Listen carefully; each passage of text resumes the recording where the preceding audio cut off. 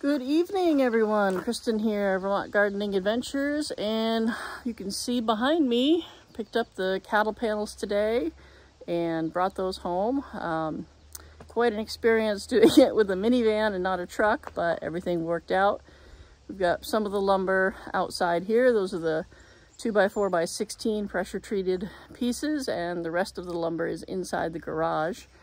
And hopefully this weekend I can start the assembly of the cattle panel greenhouse. Of course, this is all weather dependent, and also if the tree people actually come tomorrow to finish taking down all of the trees out back, which, let me flip this around. And yeah, so we have, let's see, this one's going, we have all of these in the front going, and it should be an interesting day tomorrow and Friday. But we also have some exciting developments in the garden, so let me walk on up and show you what's going on up there. Okay, you can see this is the row of beans, and look at that. We have our first green beans grown from seed. Very exciting. There are a few others throughout this row, and things are looking pretty good. We did have some severe storms come through last night, and some of the squash and zucchini took a beating, but otherwise it's doing all right. I think it'll bounce back. We got a little bit down at the end there. It got pretty well crunched, but not too bad. Rest of things are looking pretty good. Peas are still in progress. We've got some peas here on the vine still. Peppers are still doing a whole lot of nothing. Cucumbers are looking quite nice. Not much change from yesterday. Tomatoes, we had some sun today. Check that out. The sweet clusters are starting to turn. And as you can see, I have been fertilizing and still having this issue, so I gotta trim those back. I've been really trying to pay attention to all that stuff and staying on top of things. It is quite cool here right now. It's like low to mid 60s, and the temperatures are not forecast to get very warm the rest of the week into the weekend. But we've got Roma Central happening down here. We got some Romas all over throughout the row. Super excited about that. Carrots doing fantastic. Looks like these marigolds could use some pruning. These Romas, I wasn't sure how they'd do with the storm that came through, because we were supposed to get 60-mile-an-hour winds with quarter-size hail. Fortunately, we didn't get that. It wasn't that bad.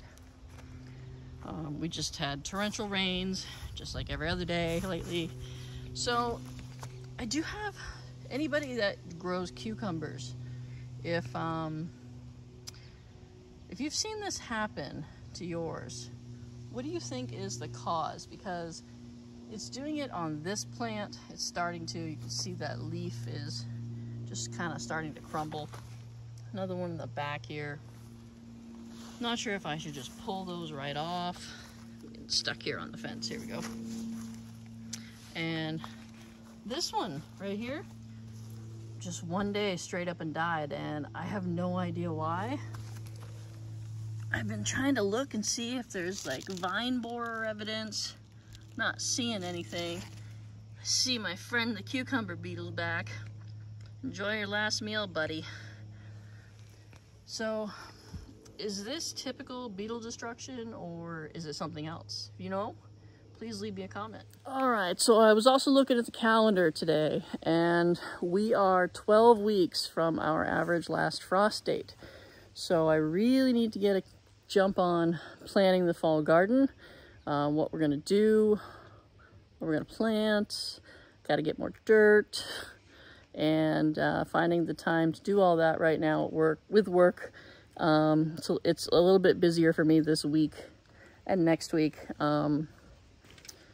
So I have to work around that schedule and, of course, Mother Nature. Today we have sun. Who knows when that'll happen again at this point. Other than that, things are looking pretty good. I'm pretty happy and hoping to get some more things planted soon.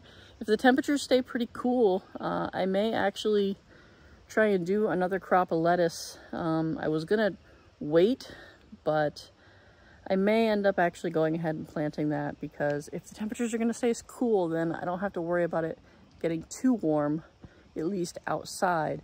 I think it would be too warm for the greenhouse. So we'll just keep things outside for now and try to protect as much as we can from all the rain. Thank you to all of the new subscribers who found me through Erin's channel. I really appreciate that you're taking a look, and hopefully I'm not boring you too much.